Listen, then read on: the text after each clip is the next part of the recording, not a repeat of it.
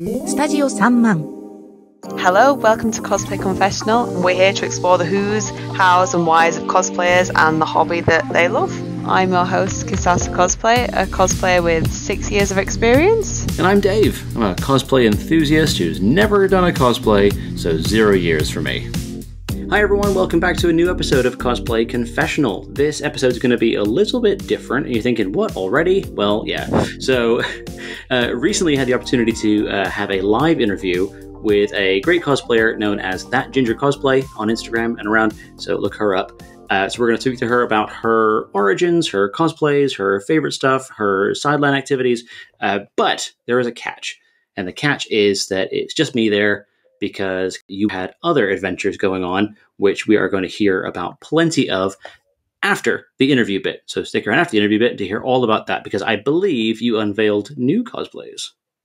I did. Yeah, I've managed to throw a few in there since the last time we spoke. So, no, it's been good. I've had a good time at a few cons. I was gutted to miss the first interview, but it sounds amazing. You know, you guys sound like you talked about some great stuff, so I'm really excited to see it. And I'm really excited to be there for the next one. Yes, absolutely. So before we get into that, just to throw it out there to the world that we are looking for others to be involved in our show. So if you do want to be on an episode, if you want to speak to us about it in more detail, and to get yourself here on camera with us, you can email cosplayconfessional@nerdod.com. And that way you can let us know that you want to be a part of this too, because we would love to hear from you. So without any further preamble from me, I'm going to hand it over to me.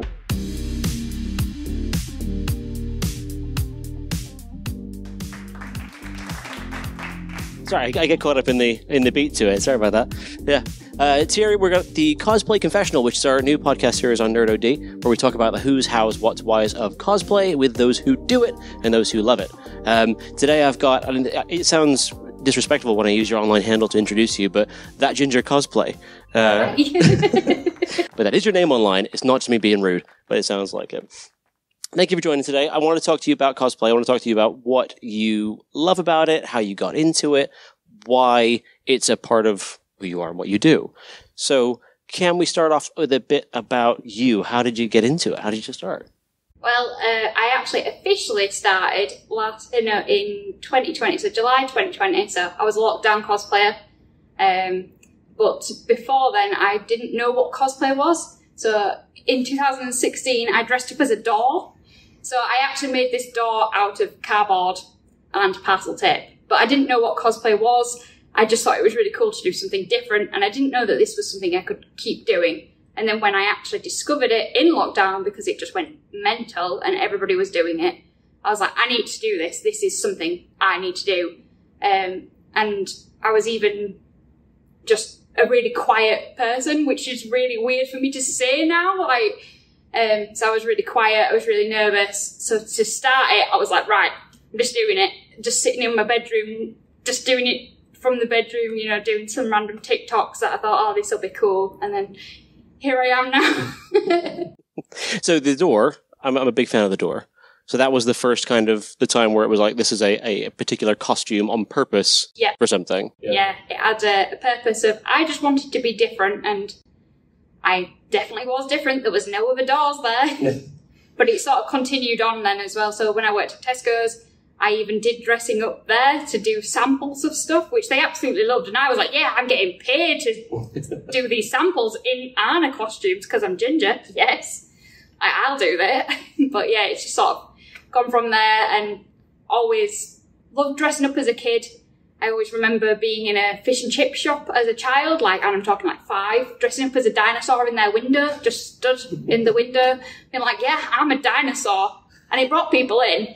And I just loved bringing people in to enjoy it and be like, ha, this is really funny. And these were like, yeah, we'll give you free fish and chips for standing there for an hour as a 5-year-old. And I was like, yep, this is great. I love this. I'd love to know the logic about how dinosaurs translates to advertising fish and chips, but that's I have no idea.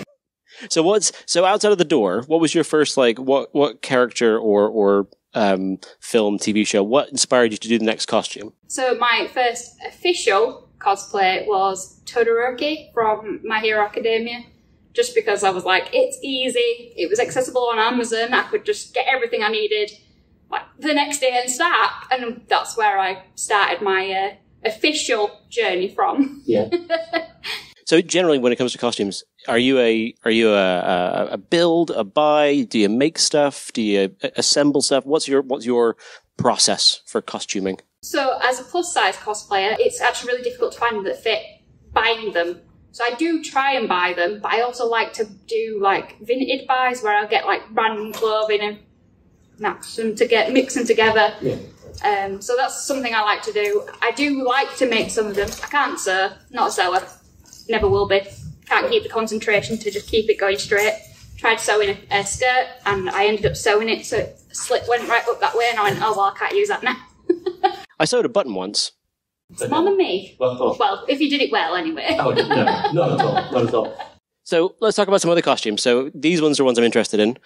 Big Star Wars fan. Are these ones? What was the idea behind these? Are these characters that you? Was it the look of the character? Was it the character in the media? What was it that made you think that's who I'm dressing as? So I've always loved Darth Maul. I always remember my dad having like a Darth Maul money box that I used to play with as a kid, and I was like, I can do that. Why not? And I just decided to do it randomly once for Liverpool Con last year, I think it was. Never done it before, not even really done much face paint, and I just did it. I was like, oh, well that's something we can do now. And then I watched Rebels recently, so I absolutely fell in love with Thrawn, which is the second one up there. Yeah, I absolutely love Thrawn as well. I kind of have a vibe with characters, clearly. I love the idea. I'm just going to throw a cosplay together. I'm just going to paint my whole face red and black. Like, it's no big deal. No, exactly. And everybody was like, what, wait, you've done that without practice? And I was like, yeah. Just sort of did it. Right. I mean, if you can do it, and you can do it well. I mean, I look at that and I think that's far more work than I would ever put in on anything, like anything in my whole life. So well played to you. So we're talking about costumes. How many costumes do you think you have? How many characters or costumes? Way too many, if that's a good answer. But last year alone, I did 40 cosplays. And that's mainly closet cosplayers, as they're called, or face paints and stuff like that. So I did over 40 last year. Oh, wow. I don't know how many I have in total. It is the honest answer to that. If I did 40 last year, I have no idea. But the list keeps growing as well, because there's always a new idea or a new character that I'm like, hey, I could do that face paint, I could do that special effects, I could do this. Yeah. Yeah, so it's just never ending. Do you keep them, or is it sort of a once a costume has had its run out that it gets changed or moved on to something else? Most of them are just normal clothes. I just wear them as normal clothes too. Nice. Yeah. So it's an easy way to just be like, yeah, this is where it goes. Some of them I've had to put in the bin because I did some building of foam, like my first ever foam build. It's no longer here. That's in the bin. Because I put it on for a con and I went to go take it off to put it in the car and it just fell apart. And I was like, well, I didn't do something right there. It's that weird balance between a cosplay fail being kind of funny, but also tragic because you know the work that's gone in there. So yeah, you laugh about it. So what inspires you to start a new one then? You talked about closet cosplays and the idea of things that are sort of at hand and you can get a hold of and you can be brave and think, I'm just going to try that. But when you see something, what makes you kind of go, no, that's the one I want to dress as? Sometimes it's like an instant connection with a character, or it's even something as simple as Stitch. So Stitch, I bought the ears at MegaCon that weekend, and then the next day I did Stitch as a con, because I was like, hey, cosplay, because I was like, I've got a blue dress, I can do Stitch. So I just, it's whatever comes to my mind, and that's sometimes a lot of stuff. Does that kind of just, the bold confidence just drive you through with cosplays of just like, I can do that, let's just go? Fake confidence sometimes. You gotta fake it till you make it sometimes is sort of how I've always seen it, and if things don't go right, then that's fine. Like, it's just vibe with it anyway. As long as you're having fun, that's the main point. You know, you're just there to have fun. You're not there to be impressive or anything else like that, but people still love you dressed up as whatever you want to be dressed up as anyway. Yeah. And is that part of it, like, you think when you go to a convention or to any kind of event and you're dressed that way, you get people that come up to you and say, oh, wow, your character's amazing, or that looks great. Do you still get that kind of, that buzz of, I've done this and this is mine, even if that weren't there? Yeah. I think that I also get very overwhelmed with people coming up to me. It does actually very overwhelm me and scare me a lot of the time, because I'm like, I've done a character that not many people know, and then 10 people come up to me and be like, oh my god, that character is amazing, I love that character, and I'm like, oh wow. So it's really nice to actually see the love for different characters, and some characters getting some appreciation that they don't usually have as well. Yeah, I've seen that people getting sort of photographs of cosplayers and the sort of outpouring of emotion when a character means something to somebody. And I imagine on the receiving end of that, that could be quite intense. I had a child cry when I was in Stitch. Really? Meeting me. I was like, I don't know what to do right now. I was like, hi. But that means so much to a child. You could be dressed as Spider-Man, which is their favourite character. You could be dressed as anything, and literally they love it, and you could be the simplest thing ever and not put much effort into it sometimes, and people do really like it. Yeah. You mentioned before about the idea of being plus size and being sort of proudly, like, that's part of who you are and you acknowledge that. How important do you think that is in cosplay, which is so much of the time it's about appearance and it's about how you're dressed and how you look? How important do you think it is keeping that mindset? I think it's really important. You get a lot of hate being plus size. So you just got to pile through it, put all the filters on of the hate that you're going to get, like put it on, because you can filter out words on Instagram and stuff like that. You will get hate. It's one of the things in cosplay.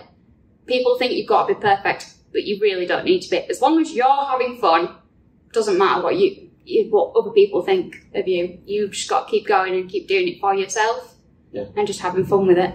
Yeah, because you imagine there's a number of people who maybe don't get into it because they have that kind of, how are people going to react to me? Well, I have a lot of people that are like, oh, I could never do that because, people would be like, I'm too big for that character, for example. And I'm just like, hey, if you like the character, do it.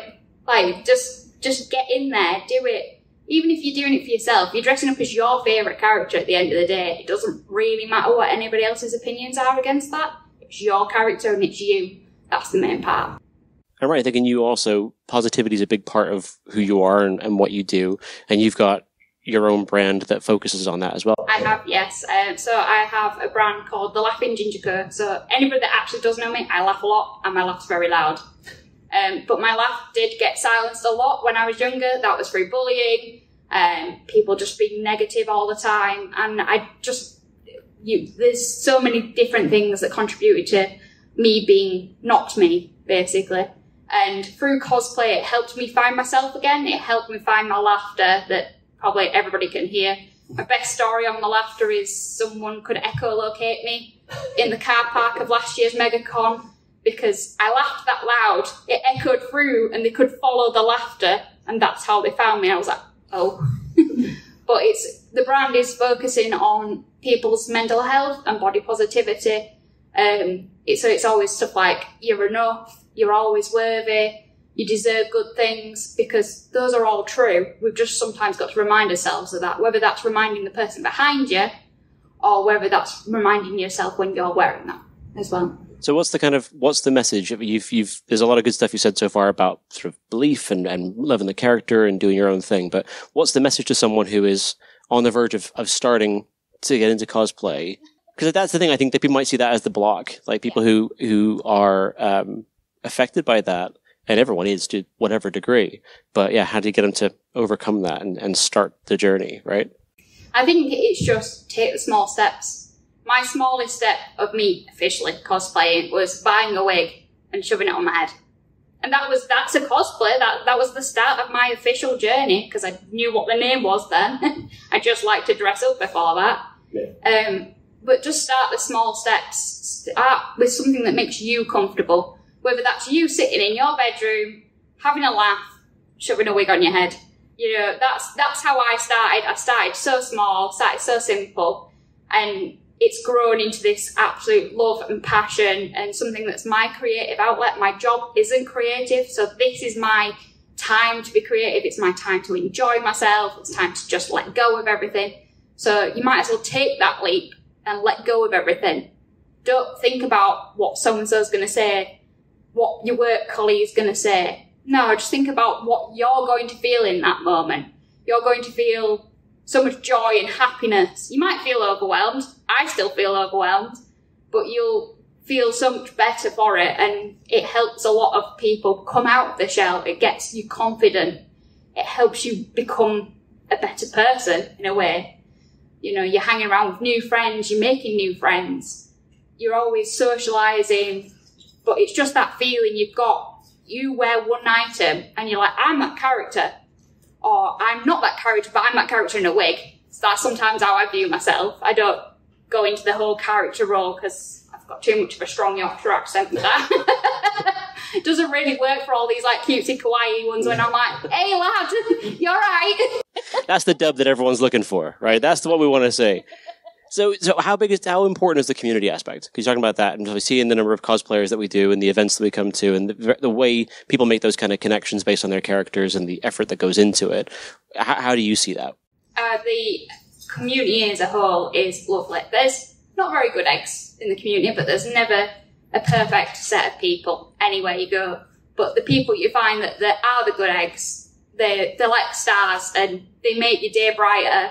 Everything shines better, and you just become a better person when you go to these social aspects and you're just having fun, rather than going to somewhere that's like work and you just sort of dragging your feet along or anything else. We're all nerds that just play dress up at the end of the day. So speaking of dress up, let's talk about your most elaborate cosplay. What have you got? I have many. I think my most elaborate has to be Maul. It has the sabre, it has the face paint that everybody talks about. I personally don't think it's that elaborate, as ironic as that sounds, but the makeup takes me an hour to do, and less every time I do it. So I've done it 3 or 4 times now. But it gets like the biggest reaction because they're like, oh my god, that's Maul. And it's just a different Maul as well. It's not the same Maul that has the ball cap, because I ain't doing that. I'm not going to sit there and try and glue things to my head. I can't do that. Don't have the patience for it. But I like to do stuff. So I'm actually allergic to latex, so any scar work I do is from eyeshadow. So that one took me 3 hours to do. So a lot of, and I had to do it blind because you've got to put contacts in before you do makeup. So I was half blind doing that one. So that to me is my personal elaborate one, but everybody else thinks it's Maul. And so the flip side of that, what's your easiest cosplay? Your most, maybe not most comfortable, because I always think about comfy cosplay being an important category, but like, what's your easiest one to work out? Any that's got natural hair colours, so any that's ginger is the easiest. But my easiest is Velma. Yeah. Because it's my own glasses. I don't need to put contacts in. I don't need to do anything. It's just straight up my own glasses. I'm just vibing with it then, basically. Yeah. And what's next? What next character have you got lined up? Have you got a plan there, or? For a con next weekend, I'm doing a pink and purple Darth Maul because our aesthetic is pink. I know that I don't own pink cosplays, really, apart from Jigglypuff, which I'm doing on the Saturday. So I was like, I just put it up as a poll. I was like, what shall I do? Shall I do Piglet? Shall I do Patrick Star? Or do I do a pink and purple Darth Maul? And that got the most votes. So I'm doing a pink and purple Darth Maul next weekend. That's going to be interesting, yeah. And I guess the other thing is what's the dream cosplay? Like, not one you've necessarily got planned, but one you think if one point the stars align and you could do it, that's the one you'd wear. Spyro. 100% Spyro. I tried making Spyro many a times, and I sort of either stop halfway through because I forget about it, or another idea pops in the head and I just roll with that one instead, and I'm like, oh, this one's new. But I would love to get a Spyro with full wings that move and everything. I would like to get there eventually. That would be quite something. Whenever I see like cosplays that have like moving parts, that's the bit that blows my mind, because I can't sew a button. I've never been any good with paints.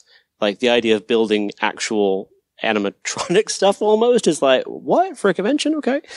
I always find it really exciting to see people who are passionate about what they do. And whether it's the cosplay, whether it's the character, that kind of stuff, it's that idea of the inspiration, like what inspires it. And I always wonder with cosplay, is there a connection to the character, a connection to the film, a different message, what we've spoken about previously as well? And where do you think that is, that inspiration? What has to come together for you to say, yes, I'm going to be that character? It could be anything, but most of it is just a thought of, well, I could do that. Let's try it. So the one where I'm like half blind, it's Rekka from Bad Batch. Obviously it's my own hair because I was like, I'm not going bald. But I just loved the character. It's a stupid character that's great. I usually drift towards absolutely crazy characters that just it wouldn't make sense anywhere else. So that's sort of where the inspiration comes from me, is just when they're just either like crazy as in overpowered, or like Thrawn where his mind is just amazing. I just love stuff like that. So if I have an instant connection in that sense, I'm like, yep, cool, cosplay the idea now. Do you collect them? Have you got a big list of ideas of things that are coming up, or is it very much in the moment? It's definitely a in the moment kind of thing, and then it's like, right, let's sort it now. That's interesting about Wrecker, like the idea of that cosplay with a twist. Like, are there many that you do that are, the pure character, or do you think you apply a bit of a twist to most of them, or is that a conscious choice? I think I don't actually do the original character because I don't want to do a male version, and I tend to gravitate more towards the male characters, but I'm like, I'll just stick a wig on, they'll be fine, they'll be female. The female now. So everything's female. I'm just like, yeah, I'm just that way. I can't be bothered. Yeah. No, I think that's what I see with the characters, that the twist that people put on them, that kind of wears that personal element that still makes it, that person, but in a cool costume too. Whereas the flip side is people who do that sort of the full transformation into screen accurate. Yeah, they blow my mind. I'm just like, whoa. Yeah, me too. No, thank you. That is, that's all my questions. So I had a sort of list there to come all to go through. But thank you for talking about it. I think it's something that I always wonder how that process works. Like how someone gets from, oh, that's kind of a cool thing, to showing up at a convention in the costume with the work and whatever you've done. So thank you for that. And I look forward to seeing what else you got going on next. Yeah. And thank you all for watching. That's the end of this now. If you want to check out more, Cosplay Confessional is on NerdOD. You can find us anywhere you can get your podcasts, anywhere you can get your videos. We are out there on a table for the rest of the weekend as well. But thank you for your time. It's been great talking to you. Thanks a lot. All right, so that was an amazing first guest. So I'm really gutted that I couldn't be there because, like, what a great chat you guys had. I loved all the stuff about body positivity. That's, like, not really something I feel like I touched on last episode, but that is such an important aspect to cosplay, I think, and I feel like Ginger really covered that really well. So I feel like that's a great message there for the cosplay community. And also that dream cosplay project I was very much on board with. I feel like Spyro was such a part of my childhood. We literally just restreamed the whole like original trilogy we replayed. I've not played it in years, and yeah, I need to see that if she does that. So keep me updated on that. Fingers crossed. Fingers crossed it's going to happen. That sounds amazing if that turns out. So very cool.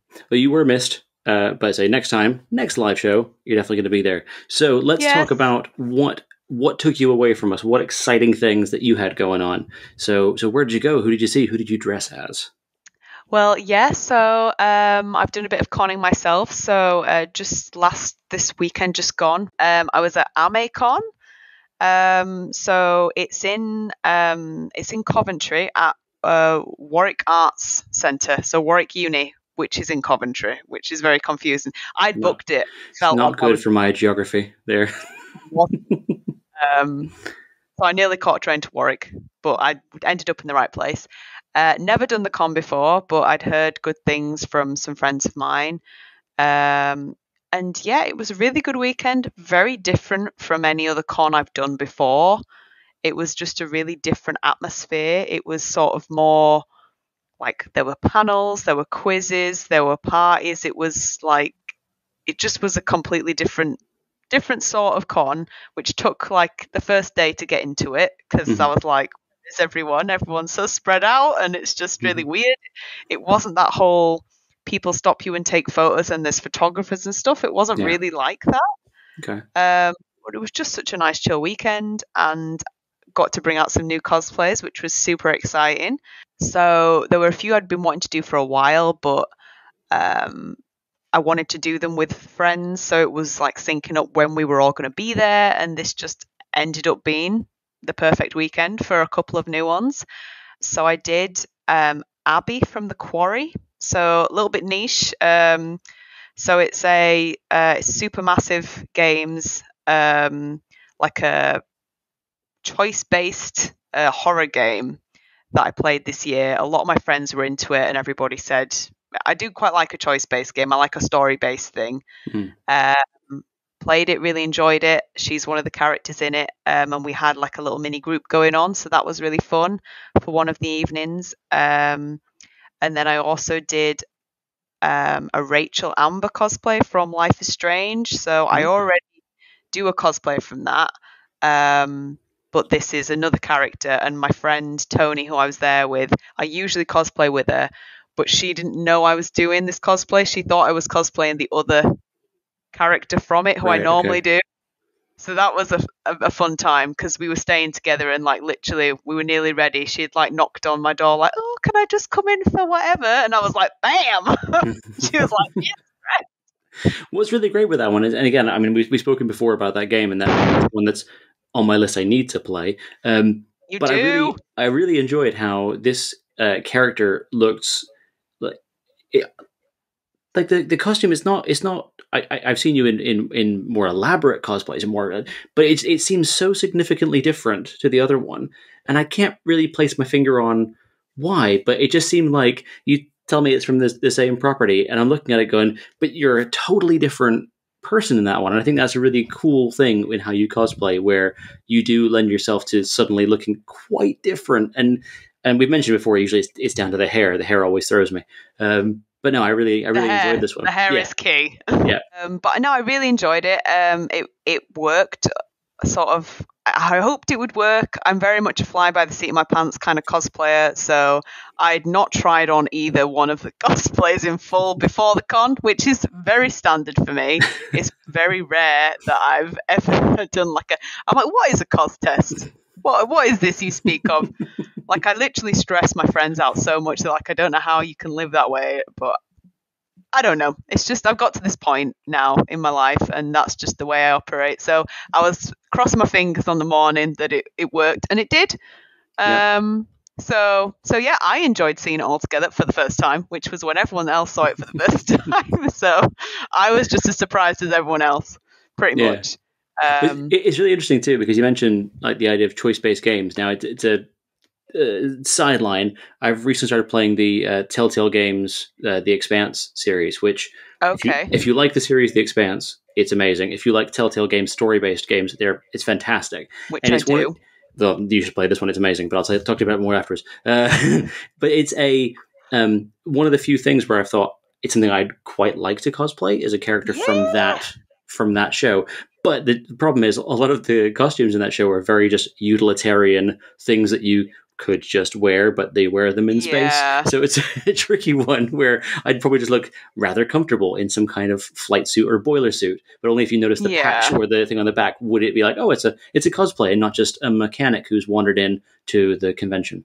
So no, I get that, and I've had that. To be fair, I've had a similar, not quite the boiler suit, but I've had a similar thing with a lot of sort of considerations that I've had of cosplay and stuff. Is I love this thing, I'd love to be someone from it, but then you just think, where's the line between this just looks like I'm someone in normal clothes and this really looks like the cosplay or the person? And for me, the line is usually a prop. That's how I usually. But there's been a lot of things that I've kind of thought, oh, I'd love to, but then I just don't know how to make it distinctive enough. And I think, some cosplayers I know, and hopefully we'll get some of these guys on as guests, they've really, really skilled with the makeup, like the contouring, really skilled in the wig styling and that. And I think for those kind of people, it's easier for them to do that kind of cosplay, because if you have like the makeup and the hair absolutely spot on, then you can go more down that road. But I think that I'm not saying I'm like terrible at those things, but I wouldn't say have like a remarkable skill for makeup and hair. Sure. So that informs my choice a little bit to be like, okay, well, it needs to be something that on the surface of it is a little bit more distinctive or has a really distinctive prop. So I'd love to talk to some of those people who have those skills that mean that they can just be that person, because I find those people amazing. Yeah. So, and speaking of prop, hit us up. We need your makeup skills. Did Abby have a key prop? She didn't, and I was really disappointed in myself. Wow. See, what she needed was a torch. I see. Really, okay. Because it's set, without boring you, it's basically like they're all like camp counselors at an American summer camp, and then it turns out that weird stuff goes down. So it's kind of just like they're wandering around the woods at night, and then there's creepy stuff happening. So yeah, I feel like a torch would have been. I see. That would have been the move. I'm not sure it's the game for time, me, I get creeped out. Have a torch. I get creeped out by the dark in the woods in real life, let alone in a actual creepy environment in a game. I don't know. There are definitely some like jumpy bits. Yeah. So we'll see. Maybe not. I definitely have a friend who's like, no, this is not for me. So yeah, maybe not. Maybe you need to stick to The Expanse. I mean, saying that it's pretty dark, that property too. But hey, I don't know. Starfield's coming out soon. That's all I need anyway. Again, space. So what's next on the cards? What's the next con? What's the next costume? So next for me, next definite is London, nice. London MCM, which has been a little bit controversial this year, I feel, in that a lot of people that I know are sort of starting to consider whether to go, whether to not go.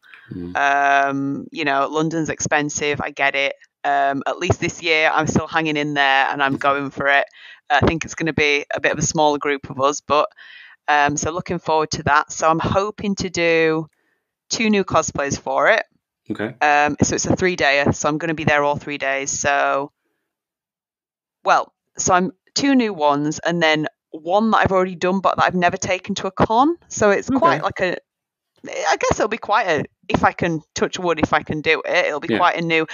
I just want to call myself out or congratulate myself at this stage because when the last episode came out, I talked about the fact that I wanted to do a Detroit cosplay, and I did actually do it. When I was saying it, I was like, we'll see. And then it came out, and I was like, I did it actually in time for the con that I said I was going to do it for. So I was quite proud of myself on that one.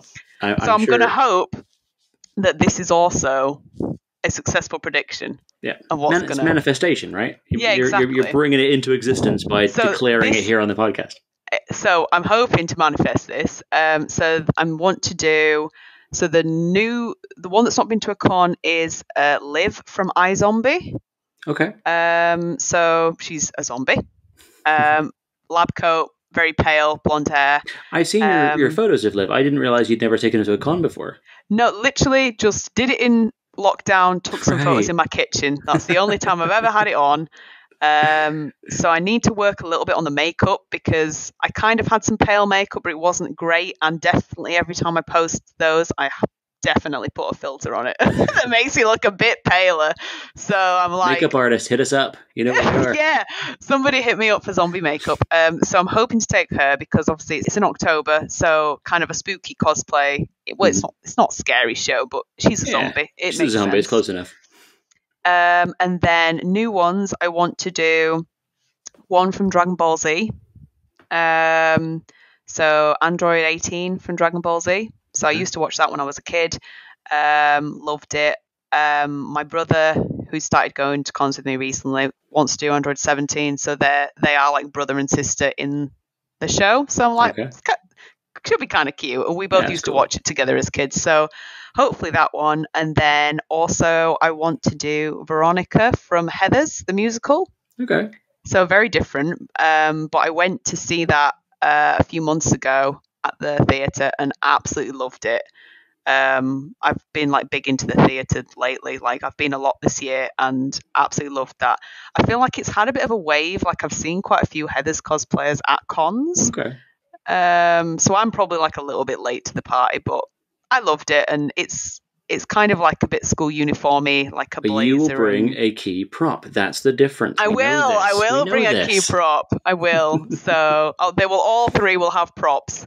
For Liv, I'm thinking she has a brain, but I'm also want to get some like sweetie brains that I might like hand out to people at con if they recognise me. So, nice. Spoiler alert. Come to me, get a gummy brain at London MCM.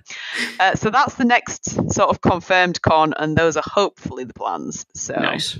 Well, as always, we look shall forward see. to it massively. Will you be at London MCM? Tell me you will. I would like to be. So let's give it a firm maybe. I'll take it. I'll have a firm maybe. So, yes, thank you for that. I think that is an exciting glimpse of what's to come, and also, earlier in the episode, what has already happened. So, again, like mentioned before, if you want to be involved in the show, or if you want to let us know your thoughts on cosplay, you can hit us up at Kisasa Cosplay on Instagram, Wholesome Prime on Instagram, or cosplayconfessional@nerdod.com. But until next time, thanks for watching with us, and we will see you later. See you soon. Cosplay Confessional is part of the Nod Network and produced by Studio 30,000.